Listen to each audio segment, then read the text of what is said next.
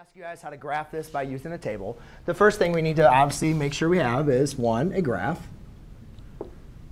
And on a graph, since we're talking about a function, we're going to have an f of x-axis and an x-axis. Then we need to make sure we have a table of values. And we're going to create that table of values. All right? Any function equation can be graphed by using a table of values. So if you don't have a calculator and you don't know how to use transformations, please just create a table of values. So in creating our table of values, we can pick any numbers we want to, right? We talked about the domain is from negative infinity to infinity. So you get to pick any number that you want to plug in, right? So what I ask yourself is, why make it harder on yourself if you don't have to?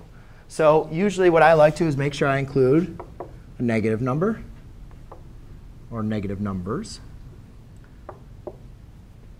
And 0. 0 is always good. Negative and positive. Those are always the least good ones. And if you need to change, change or alter it, you can go ahead and do that. So now to determine f of x, all you simply do is you take your x values and you plug them in for x. So here I have negative 2 raised to the negative 2 plus 1 equals 2 to the negative first power, right? Order of operations. You apply inside those parentheses first. So negative 2 plus 1 is negative 1. 2 to the negative first power is just going to equal a 1/2.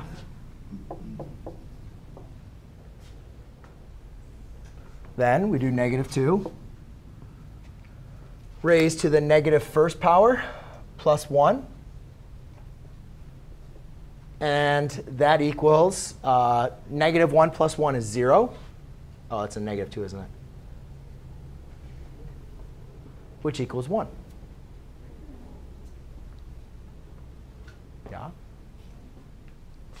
So now we do 0. Negative 2 to the 0 plus 1 equals negative 2 to the first power, which is just equal to negative 2.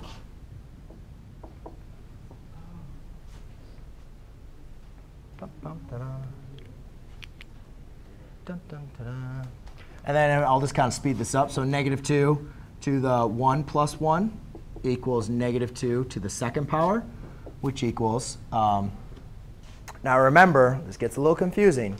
When it's negative 2 to the second power, you have to apply order of operations. So that is 2 squared, then being multiplied by negative 2. Remember we talked about that? Remember, a cannot be what? Your base cannot be what? Positive or negative? Can't be negative. This is not a negative base. This is really negative 2 to the x plus 1. 2 is positive. It's just being multiplied by a negative 1.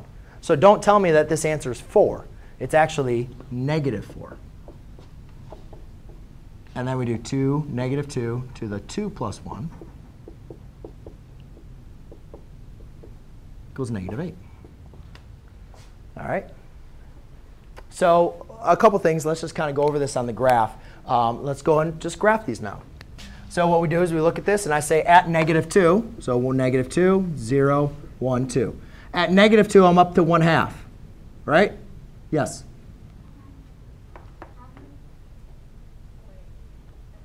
OK. I'll go through the graph, and then if you have something else, let me know.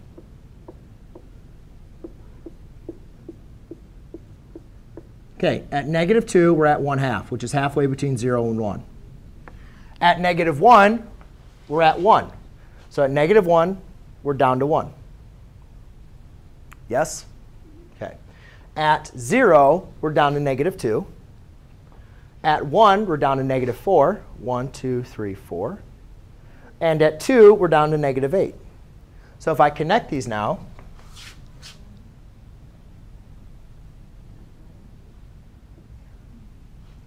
that's what our graph looks like. Yes?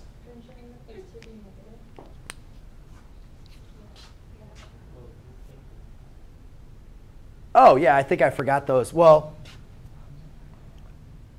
yes, sorry, thank you. Yeah, I messed that up. That should, yeah, thank you. I guess I wrote on there, but yes. That should be a negative 1/2. Sorry, I didn't write that in there. I forgot these were negative. I forgot there was a negative value multiplied by that. Thank you. Yeah, those should be -1/2 and -1. All right. So let's go and take a look at, well, how does this make sense? You said they couldn't be negative, right? Now you have negative values. How does this work?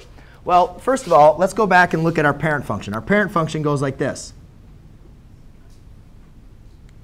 Right? And remember, ladies and gentlemen, we talked about the transformations, right? The shifting, the left, right, and the up and down. So let's go ahead and talk about transformations again real quick. Here, the +1 told you to actually shift it left. Is this graph, if you see here, here's my main first, here's that point, my y-intercept. You can see now my y-intercept has been shifted one to the left, right? So that would be my old y-intercept. Then also, the negative outside of the function tells you to reflect over the x-axis. So what I did was I reflected it, I shifted it left, and then I reflected the graph. OK? So it's been reflected and shifted over to the left. Now you can determine on this one, since I did not move up and down, my asymptote is still at 0. And then if you want to talk about your domain and range, the domain is still going to be all real numbers. And your range is now, you see, if my asymptote is at 0, my graph is never going to get to a positive number. Because remember, no matter what number I raise to that power, it's always going to be multiplied by a negative answer. That's why we have negative values in this case. And that's why the negative makes sure it's reflected. Because no matter what number I raise to an exponent, it's always going to be multiplied by a negative number. That's why we have our graphs being negative. OK? You guys can also graph those in your graphing calculator, and you'd get the exact same value. All right?